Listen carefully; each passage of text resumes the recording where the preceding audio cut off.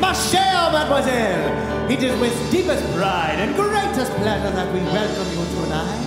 And now we invite you to relax. Let us pull up a chair as the dining room proudly presents your dinner. Be our guest, be our guest. Put ourselves to the test. Tie your napkin around your neck, Shelley, and we provide the rest. Soup du jour, hot hors d'oeuvre, why we only live to serve. Fries are great stuff, it's delicious.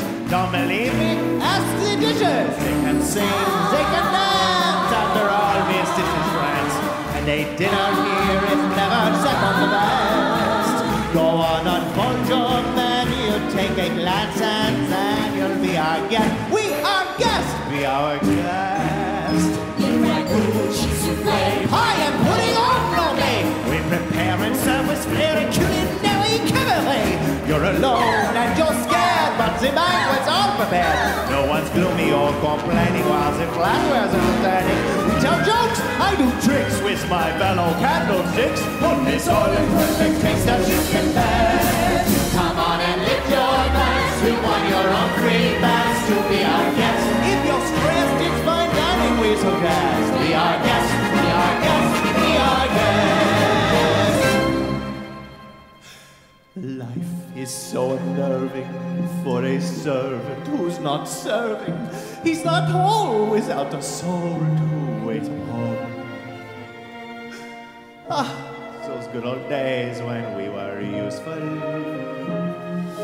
Suddenly, those good old days are gone.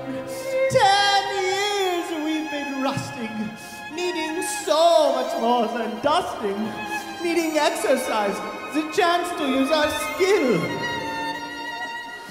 Most days we just lay around the garden. Flabby, fat, and lazy, you walked in and whoops-a-daisy! It's a guest, sakes alive, well I'll be blessed. Wine's been poured and thank the Lord I've had the napkins freshly pressed. With dessert, she'll want tea, and my dear, that's fine with me. While the cups do their cup chewing, I'll be bubbling